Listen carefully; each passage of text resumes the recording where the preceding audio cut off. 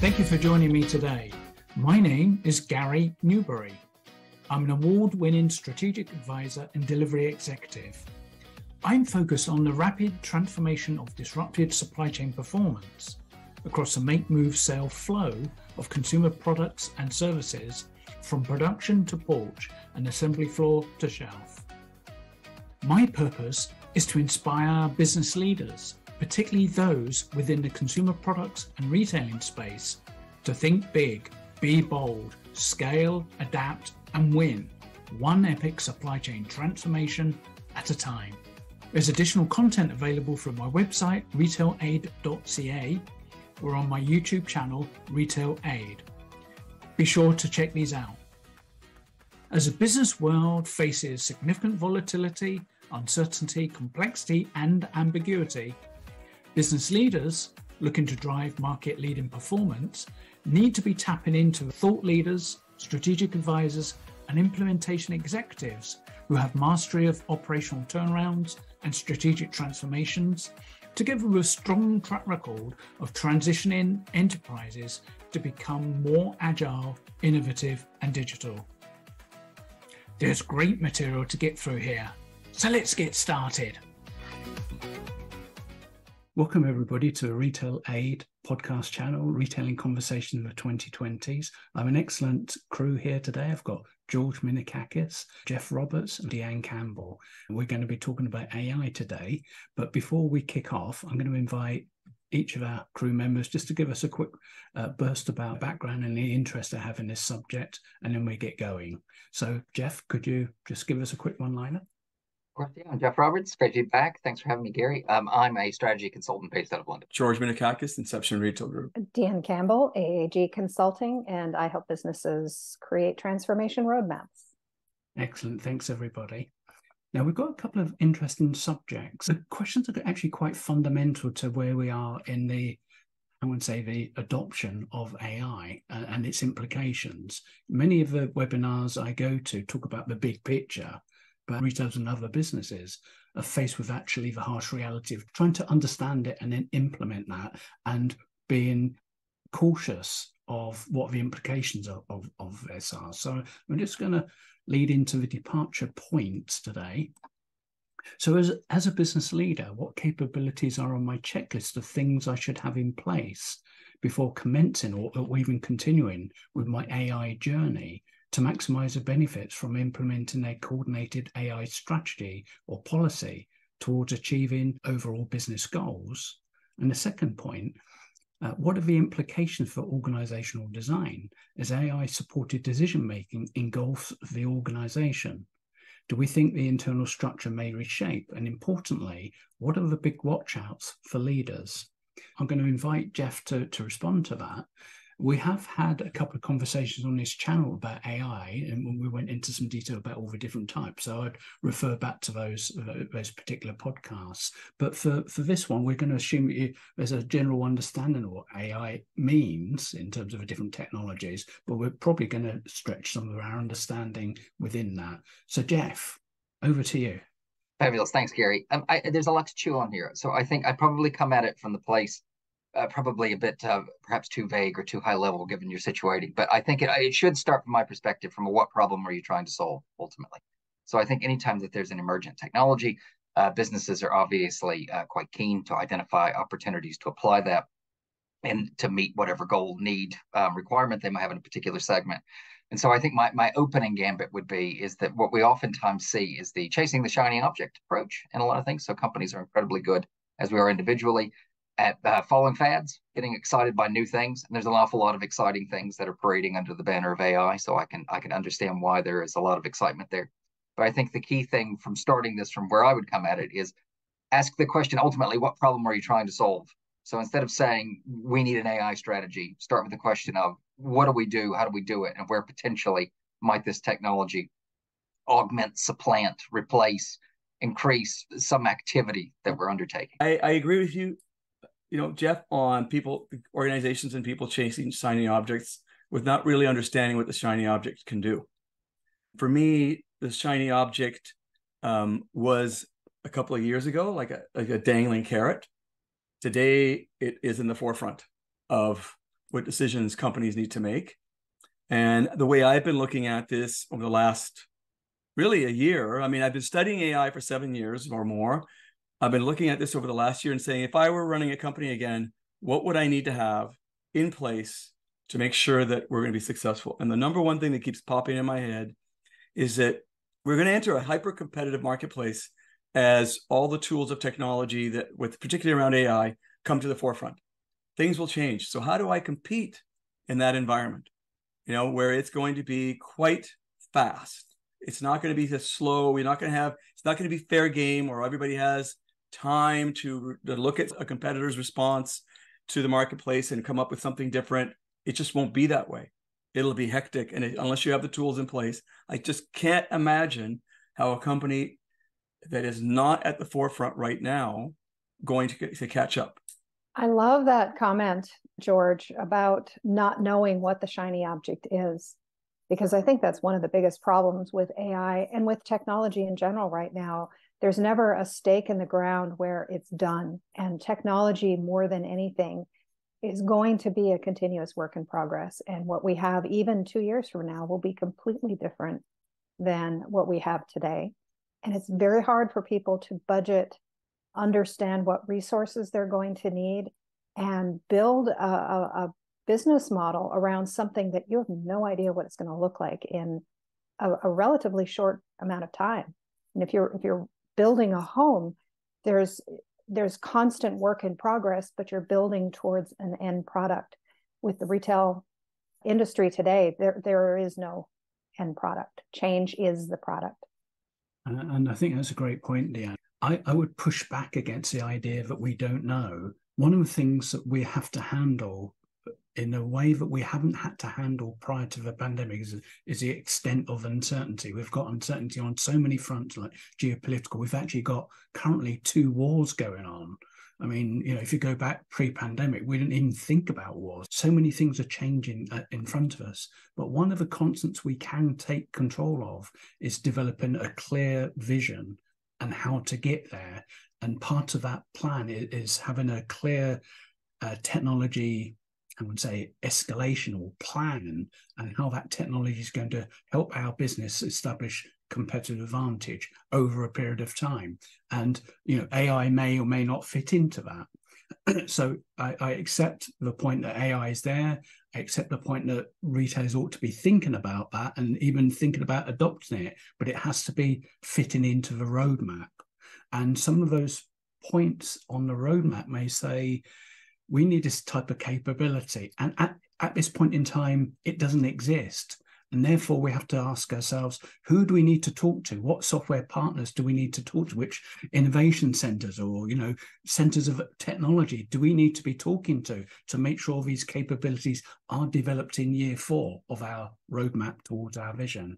I can't help but be a consultant here and say, I think probably the challenge is roadmaps, plural. So the idea is, I think particularly given the amount of change that we've experienced in the recent period, and I think probably what we're beginning to experience is somewhat of I wouldn't say an upheaval, but a significant change to the rules of business that were embedded for about the last 40 years, right? So we're starting to see a shift, a return of various and sundry things that are sort of upending what's been the broad consensus. I just said I wouldn't use upending there, I just did it. That is somewhat changing the broad consensus of the past 40 years. So my take on this, I guess, would be, is that have a think about where, again, obviously scenario planning, I think, plays a critical role here. So what are potential ways that it could play out? And you don't necessarily have to pursue all lines simultaneously. Most organizations don't have the resources to do that, but it's the ability to simply think about what might happen. Because what we got really good at, really, really, really good at, particularly in the last 20 years, is bringing what was 25, 30 years ago, the pipe dream of just in time, we brought it to life, right? And so we cut all the slack out of systems. We brought, the reality of moving things quickly, lowering barriers at borders, increasing the ability and capacity across so many dimensions to deliver things. There's plenty on offer that there never has been in the past. And I think what we need to start thinking about is that as we're starting to see potential challenges to that, be they external things like war, or be they things like changing rules of commerce, if you will, so, resurgent antitrust, et cetera, we need to start thinking about how might this play out. And it won't necessarily be one thing or another. How might they come together and interact over time? And then where does that do? And then I think if we can start from maybe that perspective, it gives us a a better framework into which to potentially plug something like artificial intelligence or to plug something like something else by thinking about under what scenarios might these things work, and then how would it play in that reality. The way I've been looking at this is searching for opportunities, not to work, but to invest or start something. And the way I'm looking at it was what will most likely be disrupted that we don't expect to be disrupted. I really believe that that is the pivot point here. The tipping point in a lot of this is to understand what will be disrupted because of AI. Once you actually identify that, and it's not inside the organization, it'll be outside the organization, and it may be something, how do I pitch this? Something that's been around for 20 some odd years already that you've become, it's a staple use that we have. And all of a sudden something comes along and changes it. And we have to remember the technology that becomes adoptive happens to have some very interesting attributes to it. One, it has to be sophisticated. Two, it must be easy to use. Three, it saves money. Four, it saves time, and it's accessible to everyone. Suddenly you have a huge adoption. What will that be? What will it be that will change the universe as we know it, right? Because right now, I really believe a lot of companies don't see a lot of change happening. It's just AI. It's going to help us identify opportunities internally. We can do that with people. I've heard this. I have heard this. I've even heard companies say, but we don't need to generate our own data. We'll just buy data. Good luck with that. I think that the world is really living in a place that, this might be another passing fad. It is not. We know it's not. We know that there's a lot of money being invested in it. Secondly, there are organizations that have already adopted it in ways that are going to change their organizations. So I'm asking the question for myself, what will be disrupted? Once you actually start seeing it, you better have your ducks in a row at that point because it'll be too late. I think it's a mistake to think about your company as we have to decide whether to adopt AI. The truth is you're already using it. If you're using an ERP, if you're using a CRM, if you're using social media, even this Zoom call, there is an aspect of AI that is now being used by the vendor, by the manufacturer. And so it is in your company already. And it's like oxygen. You have to learn how to live with this new kind of air that is creeping through your organization in ways, and George and Jeff, you both said it well, that you don't even know where the change is happening or is going to really have the greatest impact. But you have to start thinking about the fact that you're already using AI. It's already here. Now you have to learn how to surround yourself with information and resources who can help you start to navigate those things as they pop up around you. I think that's one of the biggest mistakes. People think they're separate from it, they're apart from it, and they have a choice. There's no choice. It's here. It's already happening even without their own involvement. You're right that if you ask the average retailer, what do you know about AI? And this new thing that's coming out, they say, we've already been using it for forecasting, for generating analytics, for consumer behavior, and whatever else. So for many, they're already using it. But what we have is, within the AI family of products, we've actually got generative AI, which is going to take us in a slightly different way. And it is an additive to this stuff, which is typically machine learning or deep learning versions of that, or maybe even computer vision. So there's going to be things that come from the AI and go into the family, and it's all going to be branded AI, but they're going to give us potentially different capabilities, and we need to understand those to see where they do fit in and how we can apply those. The important thing I think that I picked out from what you said is we need this massive amount of data, but the thing that we seem to, I think we seem to fall off the plank on, is that the most important thing we can have is knowledge, because knowledge informs us as to what's going on and what intentional action we need to take to improve our outcomes, or to gain a competitive advantage, or to see a gap in the market. And I think there's a there's still a gap. I was talking about this recently in the context of a supply chain. There's, the product and how it's handled is the physicality of the supply chain, but often we see diagrams in the supply chain saying product going that way and data going that way. That's not enough. Where do we pick up the idea that data gets converted into knowledge, something which allows us to impact on product and handling to improve it so we can continue to build our competitive advantage in the marketplace? You raise a really interesting point, because I think, and this is, I think, one of the key challenges where I put more of an org hat on. I think this is one of the key challenges of embedding anything new into a business. And broadly, it's a result of the fact that, like, it requires a capability to activate it. So you're absolutely right. There's great points here. It exists. It's everywhere. It's in the water. It's in the air we breathe. It's happening around us.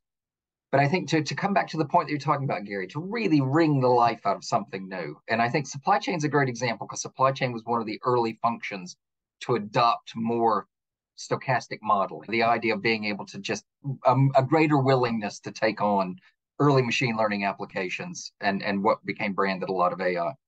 And I think this is the big challenge, right? So I roll out the word stochastic, and then suddenly, like, faces go blank in most conversations that I'm having. And the whole idea is that, yeah, because it's not something that we wander around talking about.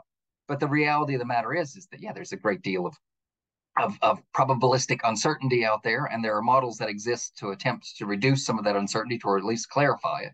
But then the challenge becomes, how do you bring that back into the business? If I rewind the tape, say 10, 15 years, at an earlier phase of my career, when everybody wanted data teams and they got embedded everywhere, every function had a data team. There were people that sat across data teams. There was master data management that was sitting somewhere in IT that suddenly, and then you heard the lament of every sort of newly founded group, which was, well, what do I do? So you need to hire all these high-powered people coming out of graduate programs who've been taught to do all kinds of stuff.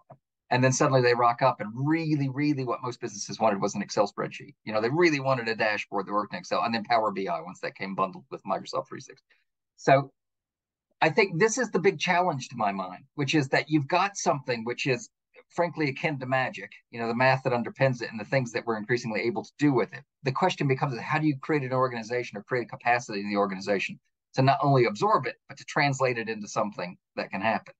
Now, obviously, we've worked around this in the past with other IT systems, right? Where you just bake it into the system and then you rework the organization around it. Early ERPs implementations were, bottom-up role builds of this is the new process. And that was painful and everybody hated it, but eventually everybody complied, right? So I think you've got sort of two options. And I think what we're going to see is a great deal of, for lack of a better word, rockiness, where there's going to be a lot of investment that never gets realized because there's simply not capacity to ingest it. And I think that, to my mind, is the real challenge, is that absolutely this stuff is out there, it's rolling, it's happening. But I think what you're going to find is what we saw with a lot of early moves into building data teams, which is that there'll be a lot of upfront investment, and then the organization won't be able to ingest it. And then they become a line item on a P&L that somebody looks at and goes, well, why do we need that? And so that's my concern, is that you increasingly find the organization falls back into the old routines of, we got to cut some heads, and those are the ones that are going to go because nobody can tell me what they do. And so I think that's the big challenge. I think irrespective of it, and it is magic. I mean, I know I'm a skeptic on it, but what it does is incredible. I think, the models that underpin it are incredibly impressive. We always come back to the same thing, that ultimately the organization has to be able to ingest it. And in the absence of a speed with which to do that, the organization falls back on the old habit of, well, that was a nice to have. And that's where my fear is. Jeff, there is that. But I'm a little more optimistic about it, in terms of, I've lived in a corporate life where I need information now, right? And that didn't exist. It exists today, which gives me the advantage over, if I have, the human part will always exist in a business. It's media is telling you humans will no longer exist in businesses. That they have more to lose, by the way.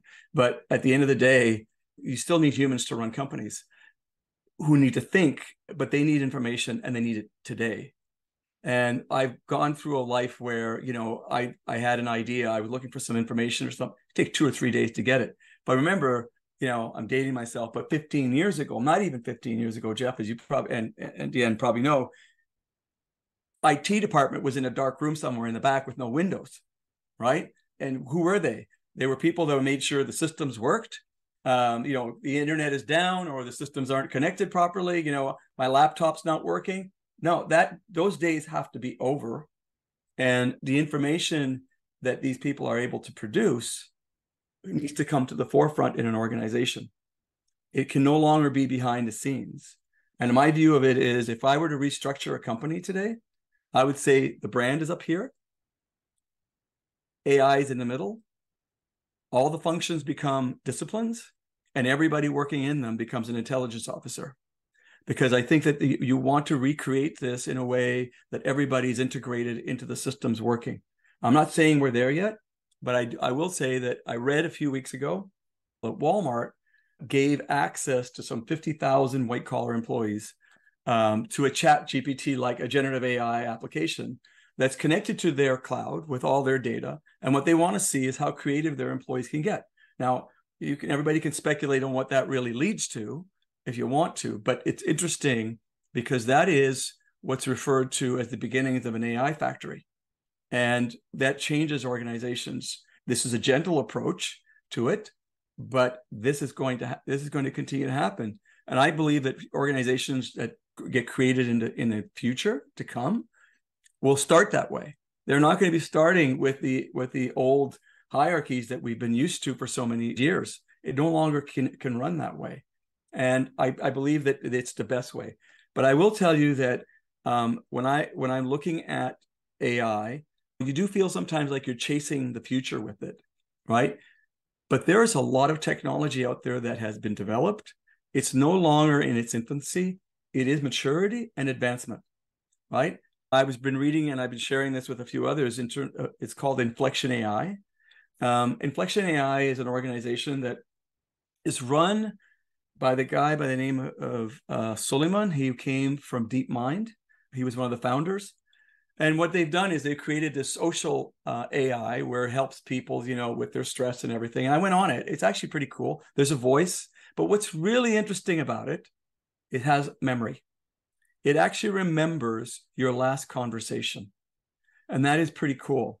Only from an application point of view, if you start thinking about integrating these with consumers, because you see, I really believe that's where the evolution begins. And businesses have no choice but to start adapting very quickly at that point.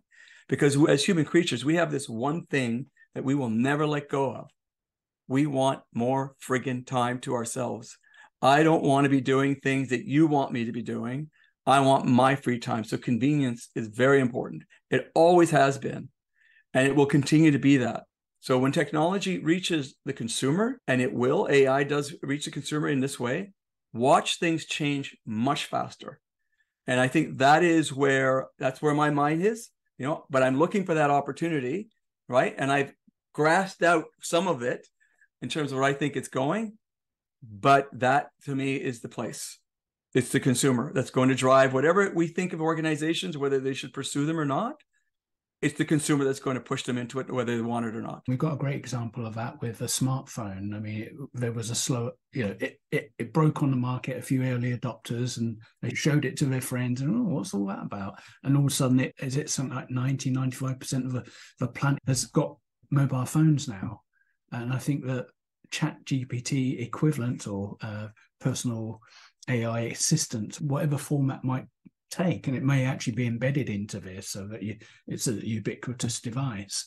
I think that's going to drive businesses, maybe particularly retailers, to move from the analog 1.0 world, and they're probably in analog 2.0, trying to digitize parts of an analog process.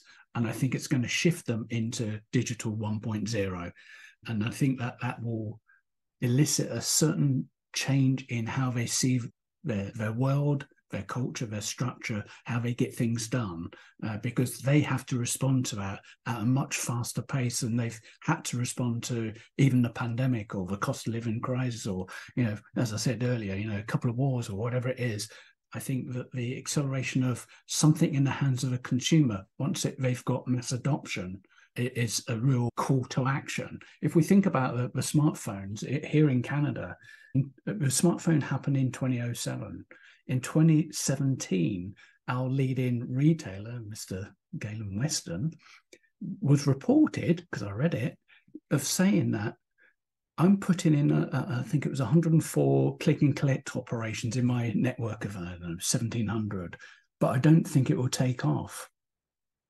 It's only because people didn't know what it was and they didn't know what they're missing.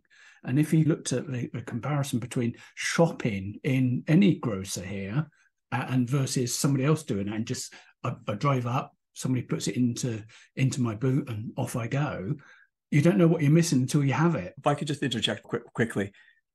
I've been following voice assistants for a couple of years now.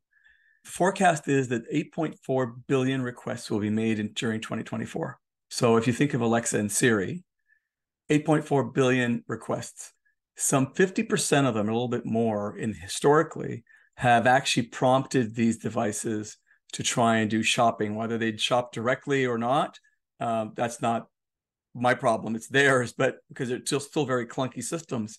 But at the end of the day, when you think about how many requests are going to be made of them, right? The technology that's available that Gary's talking about is there. It can only improve.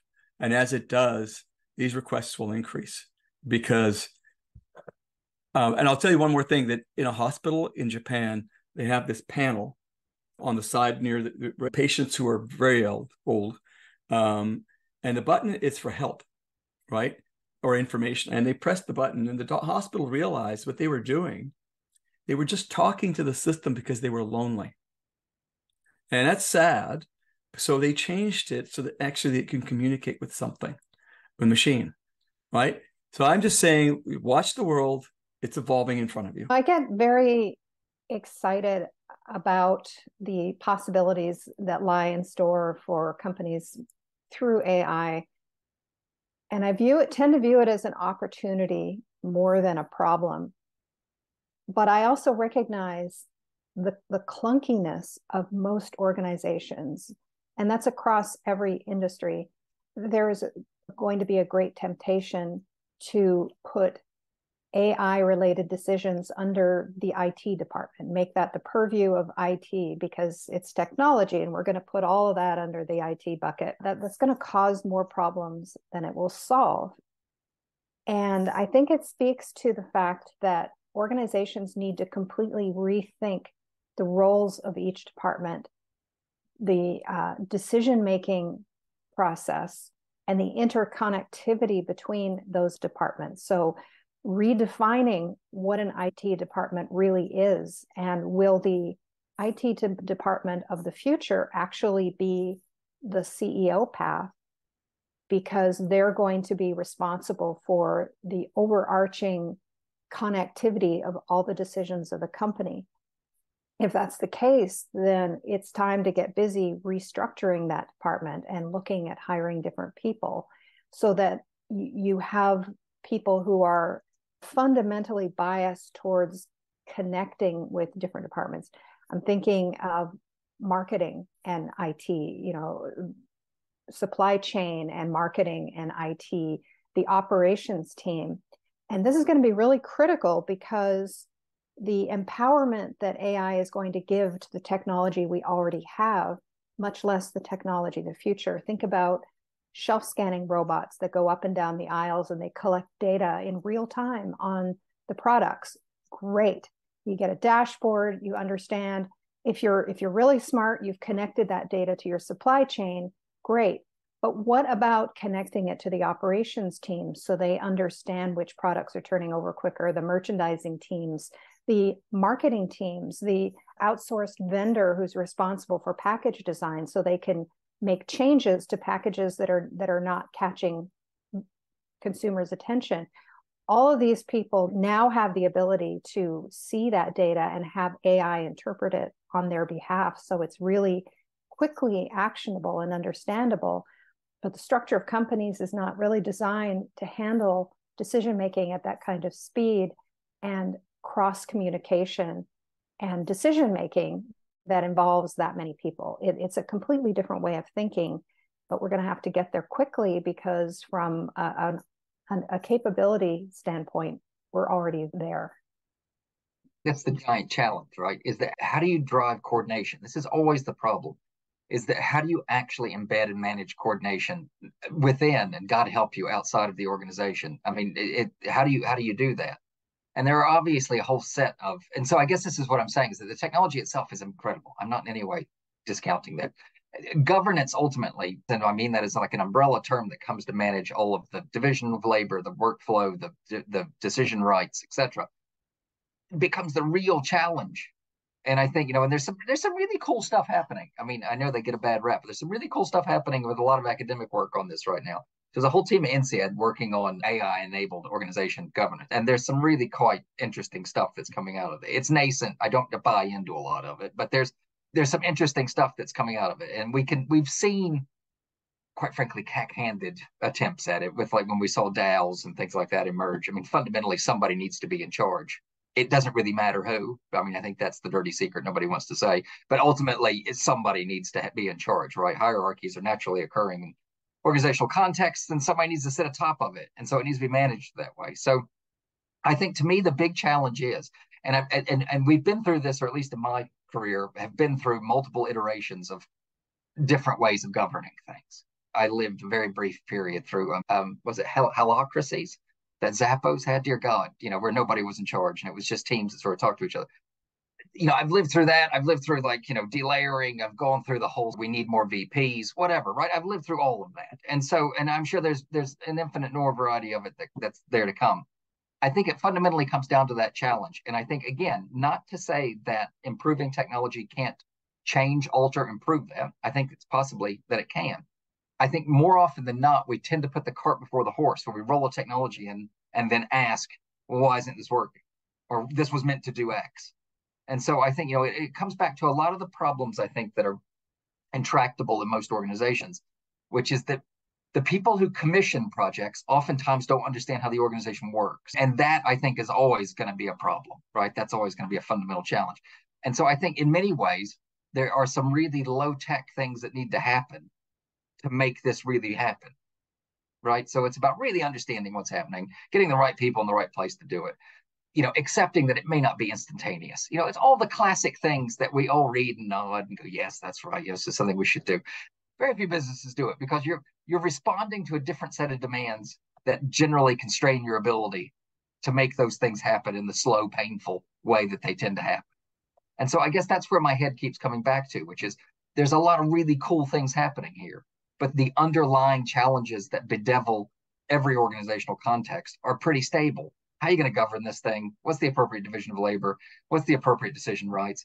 How do you embed those in? I mean, we've all lived through discussions around controls, right? I mean, there's just no more painful discussion than around what's the control framework for this. It's critical, but it's not in any way sexy. It's not fun, and you can automate the hell out of it. And I've been on those projects where you automate the hell out of controls and it's bedded into a workflow.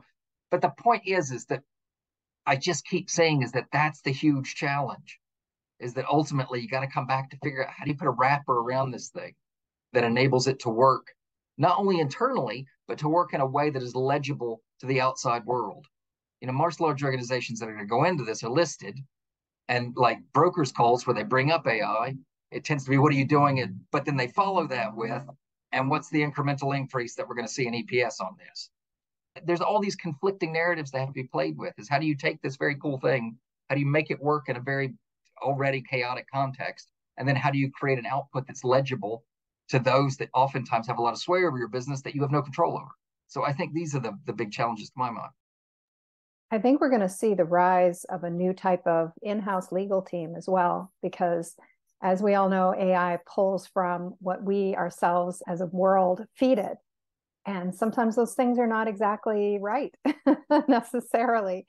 And even today, there are already decisions being made, things being put out there in the world based on what has come back from AI that have turned out to be incorrect. And so I think it's going to be a big responsibility that a lot of organizations are not yet prepared to handle, to create this accountability system and decide on an ethical stance, communicate that ethical stance, and then inject that into the organization to create fail safes and checks and balances for an out of control AI capability. I'm going to take this a little bit backwards a bit. I remember about a few years ago, 5 or 6 years ago, maybe, where a lot of executives reached out to me and said, George, I don't get how you can make money out of omni-channels. I just don't see the return. and they're waiting a long time for it. And in the beginning, I kind of tended to agree with them. Like, it's a long-term investment, and you've got to wait and play it out. But a presentation that I did a couple of weeks ago, I actually said the data is your new ROI. And, it was kind of, peered back, you could see it, right? The CEO who was hosting this meeting basically said, good point. And he goes, and I can see the day when data will be part of assets and organizations will be evaluated based on that. I'm pretty sure that day is close. And that will set the tone for organizations to have to change even faster. Only because when you look at data by way of its value, I've tried to acquire companies, and my business partner went into one and met with the CFO, who happened to be 83 years old, and said to him, George and I want to know what data assets you have. He goes, no, you can't. No, don't worry about that stuff. Don't worry about that stuff. He goes, besides, it's legacy. We've lost the keys to that a long time ago, right? So you have to ask yourself, how many organizations are in that place where they have a lot of legacy platforms, how to integrate them, how to make them work together? Probably can't. The amount of money that would actually take to invest to change all this over is probably outside of their reach. So a lot of companies are going to be struggling with in the future is, if I'm going to be evaluated based on my data and how I'm using it to actually get to make decisions, suddenly the world is changing. And even in M&As, I just can't see an MBA working for a private equity firm that's not going to be looking at the data and say, so where is it? How are you using this to drive revenue? I think that is, for me, that is where all of this is kind of rooting itself. And organizations that want to be around for a long time, the challenge really here is to be smart about what you're setting yourself up for. I'm separating AI out of this comment right now. Is that collecting data and being able to use it is one big challenge in itself. AI evolves you into a different place, but just data on its own, I think organizations struggle with that in itself already. You raise a really good point, which kind of drives me to where the money is, because there's already a big disconnect between what makes a company viable for the long term and what investors want to pay for. For example, in retail, investors love e-commerce. They love companies that are really promoting e-commerce and working on e-commerce, but of course your profit margins are much greater in brick and mortar. And so that disconnect there is just going to be amplified with AI. And there's a great temptation, I'm sure, and it's already underway, of reducing headcount because you're supplementing with AI. You're allowing AI to make some decisions on your behalf, and investors love that.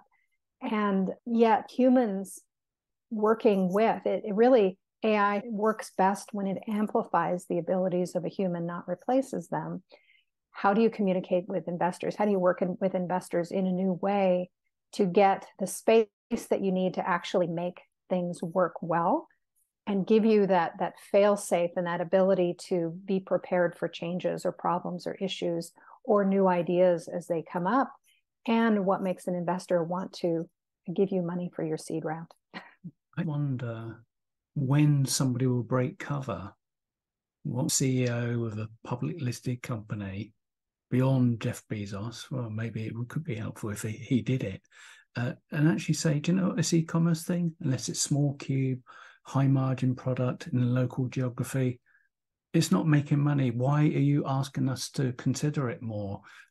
If we consider it from a commercial point of view of the overall customer proposition, that's one thing. But saying that if I write something nice about e-commerce or AI or whatever, and just try and buy myself to the next quarter and hope that something good has happened that I can point to and say, look, I was right. When do we break cover on this subject? When does some CEO take their board to task, show them the numbers, give them the data to say these segments of markets that we're in through the e-commerce or direct to consumer, however we want to express it, are unprofitable? Do you want us to continue? Because it will impact on the earnings per share. The other thing I'd say, just while we're here, we actually had a really good digital transformation podcast, but one that probably might be helpful for people that I can refer to is one that actually Deanne was on, and Ricardo Bilmer, and we actually talked through some of the big issues that we keep bumping into, which result in digital transformations, whether it's the adoption of AI or order management system or whatever it might be, warehouse management system. About 90% of these projects actually fail, and they fail for a whole range of reasons. And most of those reasons are things that we could do something about at an early stage, maybe killing off a project before it even starts, or make sure that if for anything that goes through the grill actually gets full support until it's actually delivered. But mostly there are failures around scope, cost overrunning, timelines, or even if it was delivered, that the return on investment just wasn't there. The realizable values just wasn't. The business case was a bit flaky just to get it over the hump. And look, it didn't materialize. So I help people by pointing them to that previous podcast. It's a recent one. There's so many good points that have come up in this discussion, and I'm just going to grab a couple of them because I think they frame this whole thing. So like, I really like when Deanne was talking about it might give rise to a new legal function. And then George talks about you've got the idea of it becomes a new asset to be dealt with. Because I think they point to what I think is the crux of the issue here, which is, if you think about it, what AI could potentially do inside of an organization, or even with managing some types of third-party relationships outside of the organization, is super helpful from an operational perspective. And then that subsequently changes the way that we might think about how the business runs. When we saw earlier waves of this in the 20th century, we saw the transition from CEOs coming out of, say, marketing backgrounds, and then it transitioned in sort of the 50s to the 70s, and then to present, more finance-driven, right? So and that represented an external orientation to public markets that was increasingly taking over large firms. So that was an internal dynamic that was responsive largely to something external. And so what we can see is as well is that when we think about, the new asset class that comes as your data, does that ramp up your valuation or how you're considered as an organization? That led me to, I think, what is the crux of the issue is that we've got an operational change that this particular technology might be able to implement in the way the business operates, and then the normal things that cascade as a result of that operational change. So to George's earlier point that IT went from the windowless office in the basement to, they actually got some sunlight because they're doing things that the business can more readily do something with. And then what we could see is that, legal, which has traditionally seldom been a route to, say, C-suite on its own, could potentially look very different as a result of that. Because if you're just managing a bunch of what is broadly unmanageable or ambiguous things, you've got a function that does that, which is legal, and they excel at it. They're very, very good at trying to bring clarity. So the internal changes that are there, I think what's super interesting, though, is when we look through the asset class lens, is that there's an external change, which I think in many ways might stymie what these internal changes are capable of doing, or at least could potentially reshape them. I was reading an analyst call. They were asking, it was the Google, Microsoft ones, because obviously Google's been hit for the cloud business not doing as well. Microsoft did okay, and so they got a slight bump. And there was an interesting question on the analyst call, which I think points to what we might be looking at here, which was, you're talking about embedding AI in. It's a good question, but then it ends with, and what's the incremental improvement we might expect for EPS next year? And so what we're starting to see is that you get this internal operational change, which can have the way that it changes on how the business organizes and what it does. But as long as you have what we have now, and I can't see it changing in the very near future, which is a very strong orientation to public markets. So there's a strong financial element to this. There will always be that push to the point like Deanne was making. Let's cut some heads. We got AI to do that. It used to be the statement in ERP for the early part of my career. You just spent $400 million on SAP. Who can you get rid of? And it was that sort of idea. And the idea was that it was just that it would come in and by magic change it. And because there's a necessity to meet those public expectations and to meet those external narratives, that in many ways shapes the way that the project at least starts, if not the way that it ultimately ends. So, that's what I see as the fundamental, I guess, it's not really, I don't think it stymies or it stops it, but I think it's the challenge that it faces, which is that you've got this amazing thing that might very well have significant operational improvement potential. But then you also have an orientation towards public markets that have a very different view of your organization. And trying to balance those two things is going to be tricky, I think. And I think that, to my mind, is the dynamic that will shape a lot of how this plays out. Sorry, that was a very long drawn out, but there were so many good points there. I just want to try to weave it into the way that would show them over my head. That exact point is why I think there's going to be a storm of mergers and acquisitions over the next couple of years like we have never seen before. Because of that investor diversion from operational need, companies don't have time to build what they need, so they're going to have to borrow it or buy it. And so that adds even more uncertainty and flexibility and change to an organization's structure. In addition to the AI, I think we're going to see a lot of organizations throw their hands up in the air, put themselves up for sale, or you're going to see a lot more mergers and people taking on things like shop and shops or partnerships or anything they can do to try to buy themselves a little bit of space. I was taught very early, never let the lawyers run the company. So I got myself in trouble a week ago over the same statement, by the way. I completely agree that, there's ethics and governance that needs to be taken care of. I completely agree with that.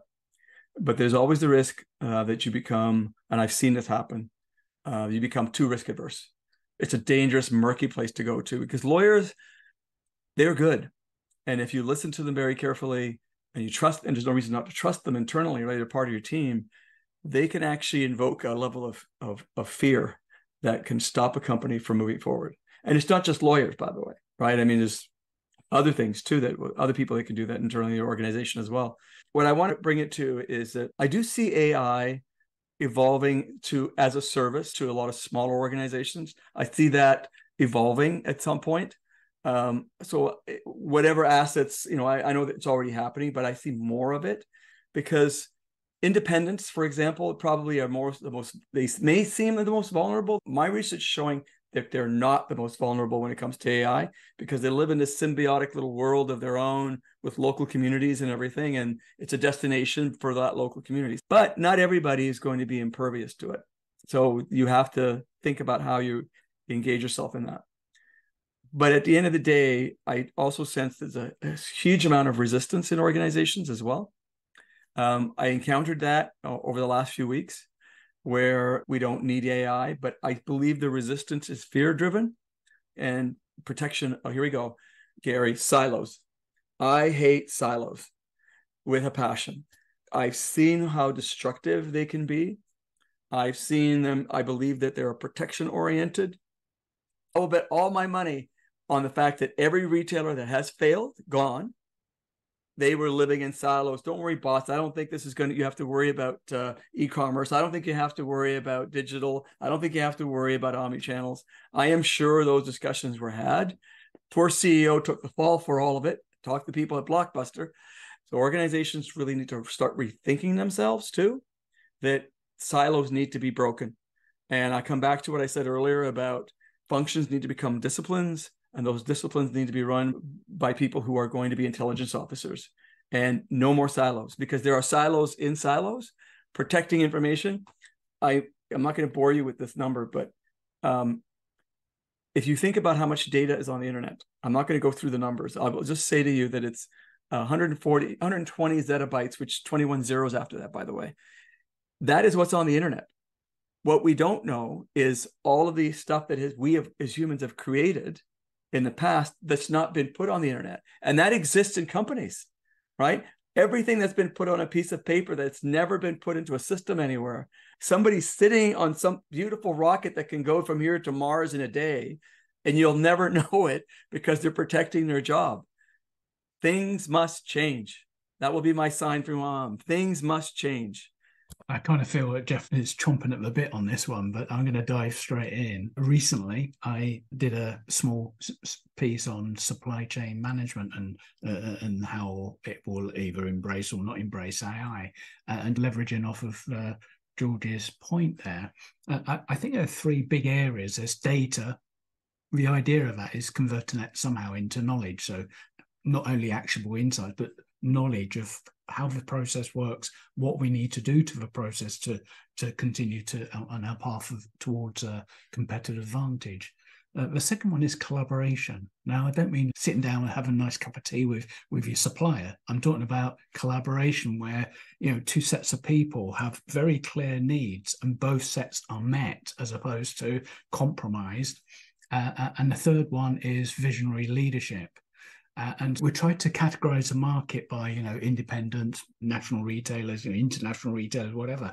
I think that we need to be thinking about the availability of that visionary leadership that can actually start to think about and has the brief to start to change organizational thinking, which will naturally follow through into organizational structure. And whether or not it might look the same, and I think George is saying that the basic functions will still exist, but AI or the use of data within this context where we can't hide. We can't hide behind the silo wall. It would be in the open. And it get in the open because of visionary leadership and collaboration. That will trigger or catalyze a change in how people, fundamental culture, how people work together. They will start to see that, I used to sit in this silo in, say, supply chain, and those people in merchandising, they just don't understand the business. People in merchandising will say the same about supply chain. I get it. But imagine that the data is there for all to see. And we're actually collaborating with that data to improve the business as opposed to improve our performance on our department budget. So I think that AI is a trigger for this revolution in how we think inside organizations about our organizational structure, our culture, and what we're trying to do in the marketplace. That revolution is already happening. We're not seeing the results of it yet, because if you look at our educational system, we've had businesses do things in the same way, and these siloed structures, which I also hate, George, with a white hot passion. Most business schools teach kind of the same thing. So we're reaping the results of that. Today, those educations are unaffordable by a large portion of society. And with free online classes and alternative education methods and kids just getting creative about DIY degrees, I think within the next 5 to 10 years, we're going to see a very different type of thinker start to assume some of the leadership ranks and work their way up. And that's the way it has to be. I can't wait for that to happen. And I'm really looking forward to that. But that's really the scope of the kind of change and the degree of change we're going to need. It's in progress. It's not here yet. And I think the leaders of today just don't have the tools or haven't been brought up in the environment that is conducive to the kind of thinking that is going to be needed going forward. I'm going to get super contentious here. So finally, you've been waiting, Gary. It's my view on this is probably twofold and slightly jaded by my own background. So silos are a hassle, I agree, but they're generally a hassle if you're a consultant or if you're the one at top trying to make something happen. Silos actually serve for pretty valuable purposes. So I won't give my whole in defense of silos, but they're very good for sort of collating and capturing knowledge, allowing it to foster and grow. They can stop organizations from running at speed into competency traps. Places that run too fast tend to get ahead of themselves and fall over. So yeah, there is a little bit of good to come from a bit of drag. Now, I say that as a former academic. The management consultant in me is like, man, to hell with silos. I can't get anything done in this place. Nobody has the information. So like, I get it, right? It's a nightmare. But I had to get that little plug in. I have to every time I hear as that it depends on where you sit as to how you feel about silos. So there's value there, I think. I think the real challenge, again, it comes down to the fact that I keep coming back to the same thing, which is that there are low tech issues, like no tech issues, that just emerge as a result of organizing. And so by the time you get a group of people and then you put a process in play and then something starts happening and you start to get weird dynamics at about 5, right? You don't need huge numbers of people. Around 5 will generally give you enough variation that you can see some interesting stuff happen. So it becomes difficult, I think, to start things moving. Where I think if there is an opportunity to drive change using artificial intelligence, to my mind, it's about addressing that problem that we've talked to before, which is if you can use it as a coordination mechanism. I spent my early career avoiding any ERP implementations, but on the couple I got dragged into, like what made it work well and what really worked was when it automated a lot of the flow, then when you could get people out of the mix. But it forced the most difficult conversations in any organization, right? I mean, we've all been there in front of a giant piece of brown paper covered in Post-it notes where somebody's yelling at somebody else about, I didn't realize it worked that way, right? So when you start going through that sort of thing, but that's the kind of stuff I think that really ultimately matters. there's real value by forcing standardization for standardization matters. Where the challenge is, I think, is oftentimes, and again, I'm a broken record here, the people commissioning projects don't necessarily understand where standardization would work. And I've discovered this in my own career as I got more senior, all the things I used to bitch about when I was younger, and I'll never do that. You reach a point in your career where you're like, the role demands behavior. You don't get a choice anymore, right? The role demands a set of behaviors that you didn't think you would ever do. Words pass my lips now that I'm like, I would never say that. So, and then I find myself saying that thing. And that's the role. The role makes the demand that something has to happen. And so I think these are the kind of challenges. And I think if we come in eyes wide open, I think there's huge opportunities here. I think this is always the challenge for any sort of major change or any sort of whatever we call it. I saw recently Accenture's transformation's dead. It's reinvention now. So, I mean, I'm like, all right, that's a new generation of terms that we got to hold up now. But the idea being is, to my mind, is that if we can come in this eyes wide open and we say, right, we've got to deal with some really low tech, no tech, just existence level stuff, I think there's huge opportunity here.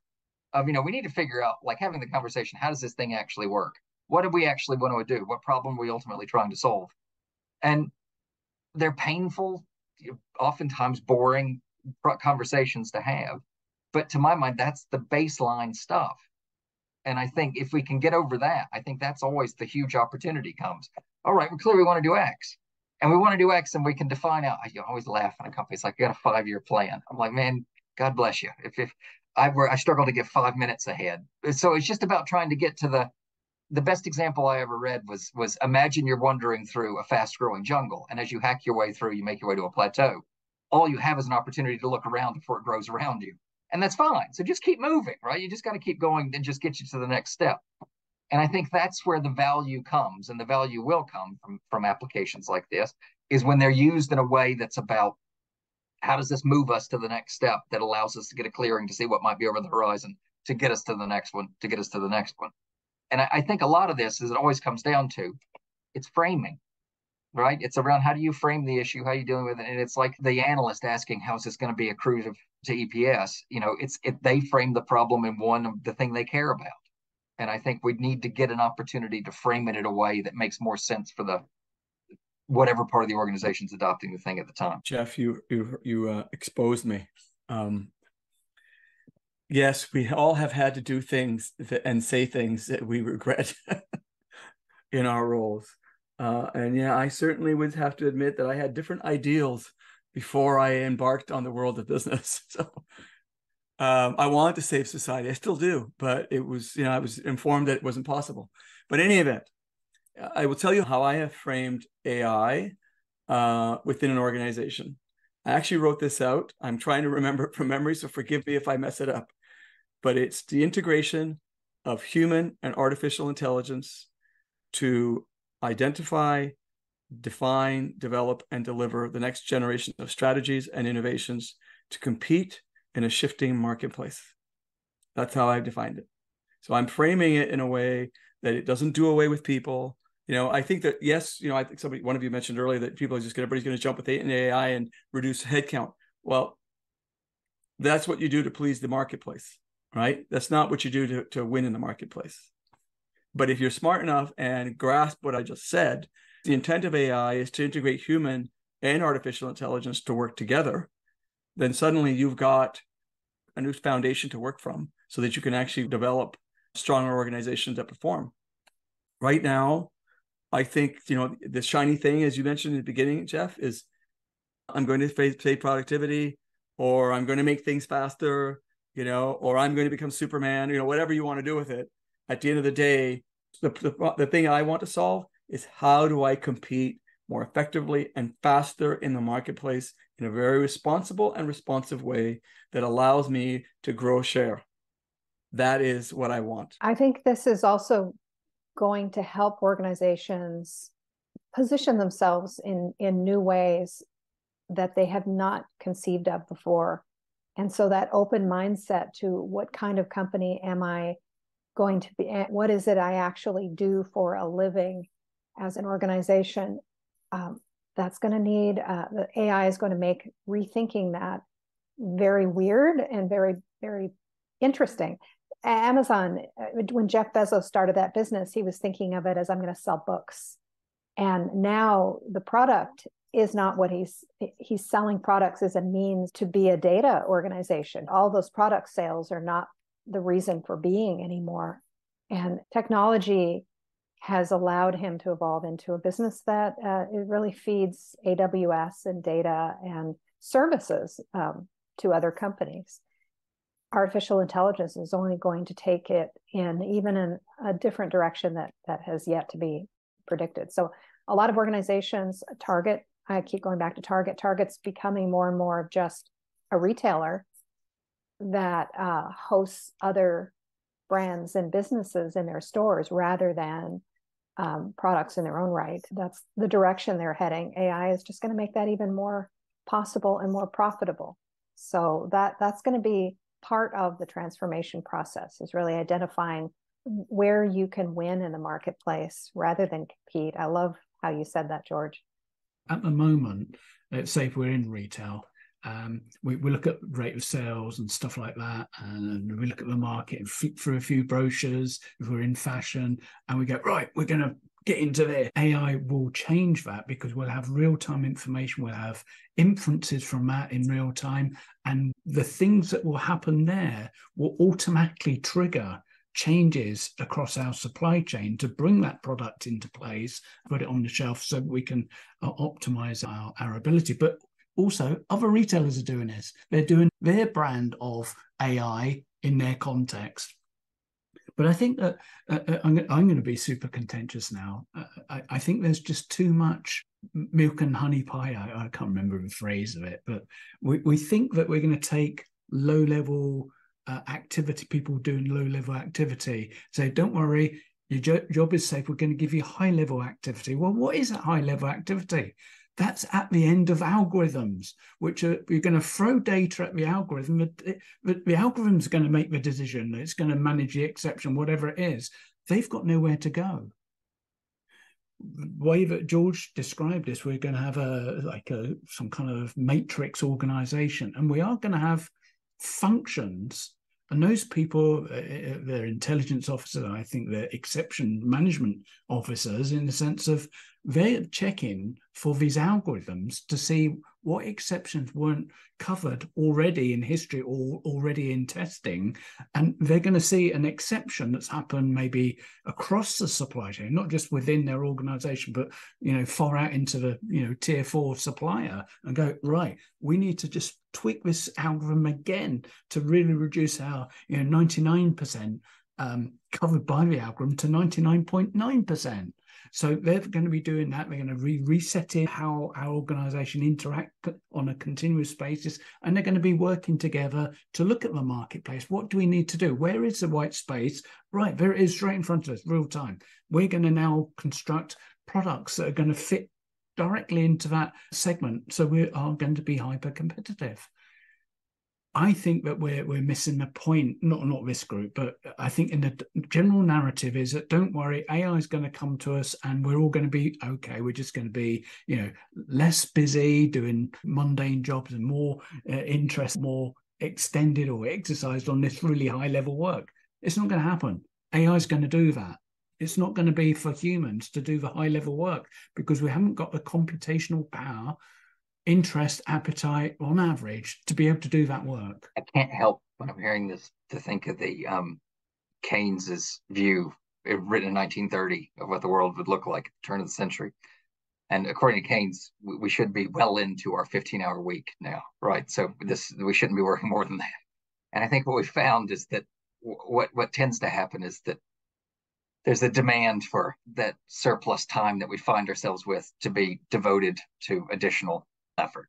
That's broadly where it's been. And so I think, there's definitely, so I think there's, again, I come back to you've got to think about the existing organizational, and I mean that not just in like business firm, but like how things are put together and, the rules of the game all the way down to, how we put things together, relationships between states, businesses, whatever, is we have to accept that that reality, we're going to have to nest into that existing thing. And again, I think that for this to be realized, for the promise that we've discussed here today to be realized, some big things need to change outside of that. So, and I think I've pointed to it. The businesses have been increasingly financialized, particularly in the last 25 years. Started in the early 80s, but it really picked up speed. Where there's increasing orientation towards external markets. The demands from, let's face it, right? And this is no slight on 28-year-old analysts calling into earnings calls, asking questions. But the fact of the matter is that what they're focused on is an input to go build an Excel model so that they can tell you whether or not this is a buy, hold, or sell, right? And that's fine. But when we're increasingly orienting things in that direction, it makes things a little more difficult to maneuver because you have to take activities that move you in that position. And then if we see things, a lot of the opportunity comes from automating down the chain. That comes into, okay, well, how do you govern cross-organization data sharing? When does it move from just moving things along at speed into anti-competitive behavior? That's a question I don't have an answer to, but it's something other people are thinking about. Far above my pay grade, people are looking at.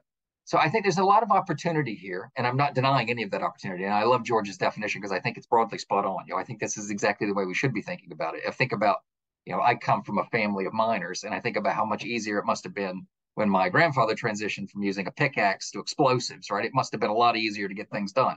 So the reality of the matter is that these things can definitely improve the operation of the underlying work, and they should definitely be embraced, and we should look for opportunities to do that. And I'm 100% for let's find more meaningful activity for people to do, etc. I think we just have to recognize that it gets nested into an existing framework. And if I come down from the clouds to the ground level, if we think retail in specific, part of what makes retail fantastic is stores and activity in those stores.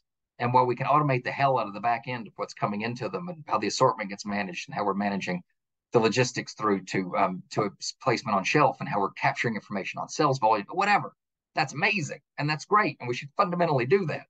We're never going to be able to get away from the activity of the people on the ground, managing the physical asset. And I think this is the thing, is it's around understanding that these things, not that anybody here has done this, but I think there tends to be a runaway from this, that somehow we will supplant physical reality with things. We will supplant, 5,000 years of human life where we've lived in groups larger than hunter-gatherer bands.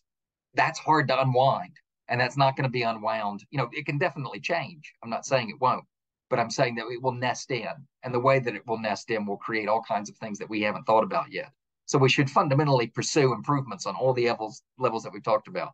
I completely agree with that.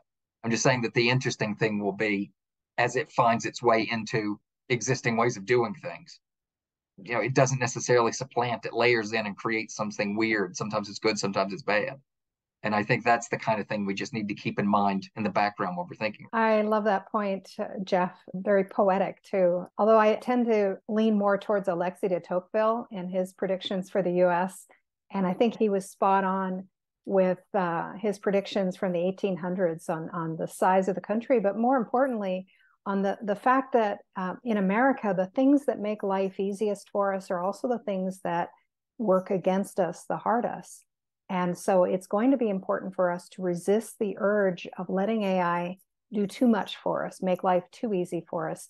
And more importantly, to let AI be too involved in making critical decisions.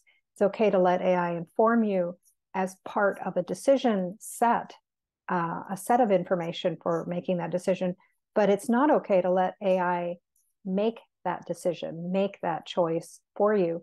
And so there is going to need to be a structure, a decision-making structure that allows humans to gather this information and make the choice that truly is best for the company, with AI as just one data point. But because it is so comprehensive and it sounds so good and it makes so much sense, it writes very well, and it has this ability to personalize to our own emotions, the temptation is going to be huge to let it start driving decisions more than is healthy for an organization. When it comes to the future, I lean on Drucker. He's really showing my age now. But he said the best way to predict the future is to create it. I want to be at the forefront creating the future. I don't want to try to predict it. I'm looking for, like I said earlier, I'm looking for that opportunity where I can create that future. And I hope that a lot of retailers and all industries grasp this shift that we're going through and understand they need to start creating their own future. And whether or not the herd of consumers, humans, follows them, well, that's That's just part of the fun of being in business, right? You either get it right or you get it wrong. Even with AI, you may get it wrong because of what you feed that data system. Somebody asked me last week at a session, can you define the future of stores? And I said, well, I'm going to try.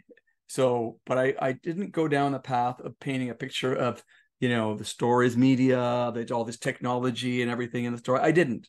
I said it's going to be part of it. But here's what it really is. Retailing has always been an art.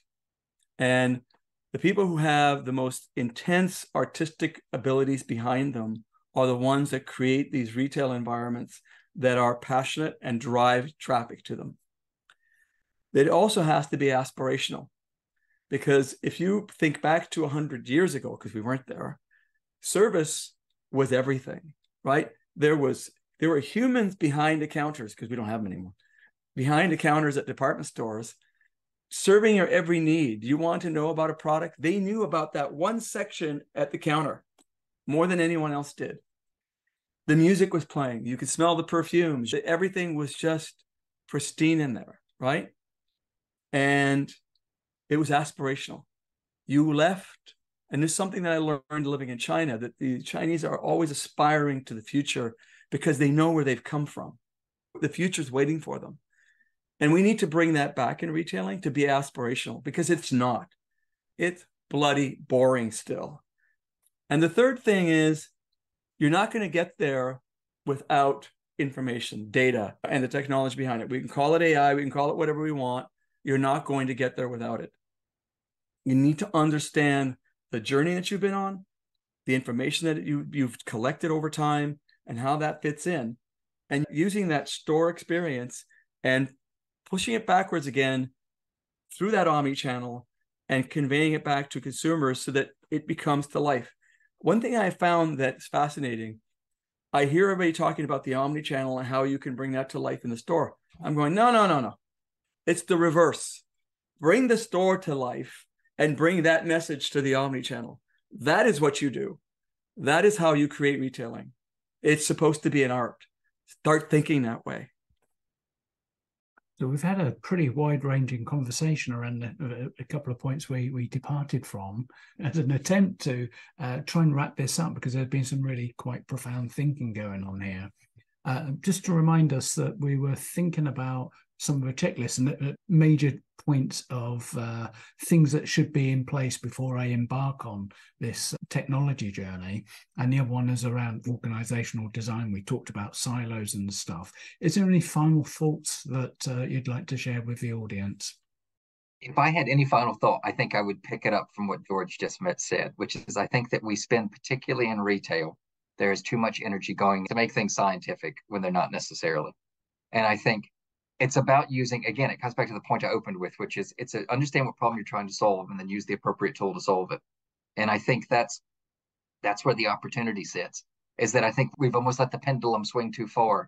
And I think we need to come back and understand that there's a great deal of art to this. And that doesn't in any way diminish the science that underpins it. But there is, like, I just used the example, I'll stop there. So I was in Philly last week, and in Philadelphia, was Home of Wanamaker's, which is now owned by Macy's, but was the world's first department store. And you go in there is a 3-story pipe organ, right? It was spectacle. There's this grand gallery that looks down on it, and everything about it is spectacle. It's this enormous eagle that's on a statue as you walk through. Everything about it was spectacle. And when it was set up, it was partially, that was it. There was, I'm sure, an enormous amount of cost accounting that sat behind it. There was this huge organization that sat behind Wanamaker's, but the idea there was art. And I think, that was innovation at the time when it was founded, because nobody created a department store like this before. And I think that's the whole thing we can see, is that as we find ourselves with a new technology that could potentially drive novel things, is don't forget that novelty will be manifest for those that ultimately buy things from you by art, by the art side of it. And so I think, if anything, it's this idea is to not forget the spectacle side of things. I think you're spot on, Jeff. Retailing really is an art, as George said, and I think AI is going to require a level of discipline in our thinking and our decision making that we have not experienced in the past, because so much is possible. Just because it's possible, should it be done? Can and should are two very different things. It comes back to the customer. And it's going to be essential for retailers to understand what their customers truly want more than ever before. And there is a long history of companies giving employees and retailers what they think they want, but not what they actually want. 2-hour delivery being a great example, is that's a manufacturer entirely of the retailer's choice. Customers never really asked for it, but now that it's here, sure, great, fine. It turns out it's not profitable, and it was kind of a bad idea, and it wasn't what the customer really wanted. All they wanted was reliability on when something would be delivered, and they didn't mind paying for it as long as it was transparent and affordable and reasonable, fair, really a fair price for fair wage or fair service. Retailers have lost touch with all of that. I love the 3-story pipe organ, but I also hope they've backed it up with products and services that the retailer actually wants. Otherwise, that pipe organ is just spectacle and not actually part of a meaningful experience. I'm going to tag this on. We're all chasing the same thing, right? In terms of retailing, everybody's trying to develop a customer experience that wows the customers.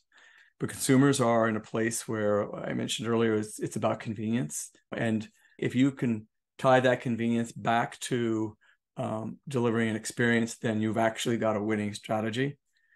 But at the end of the day, if you're going to be successful, if you want to be successful, the key here is humans. Humans actually have this incredible power to communicate better than a machine ever will.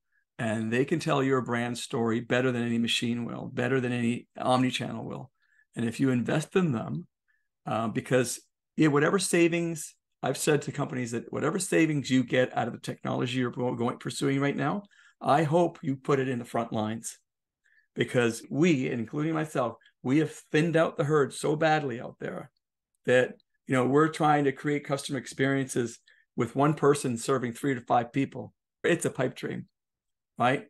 So, and if you bring in the pipe organ because you think that'll distract them for a while, maybe, but at the end of the day, you need human-to-human contact. And one thing I've learned is that it's hard to disrupt a business that has very strong human-to-human relationships going on with the shopper and the employees who tell the brand story.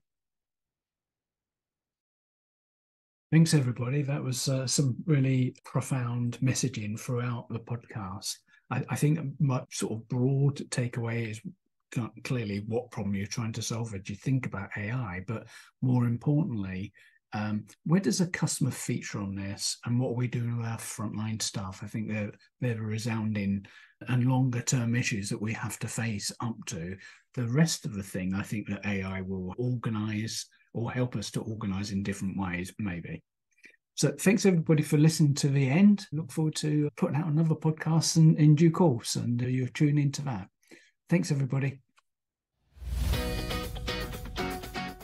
Thank you for listening today. I hope the information has been valuable for you and your organization. You can connect with me via my website, RetailAID.ca, go to the contact page, or via LinkedIn and connect with me there. Please feel free to follow the experts on this podcast for more insights and to join in the conversation. I look forward to collaborating with you and playing an active part with your supply chain and business's transformation as you are inspired to think big, be bold, scale, adapt, and win.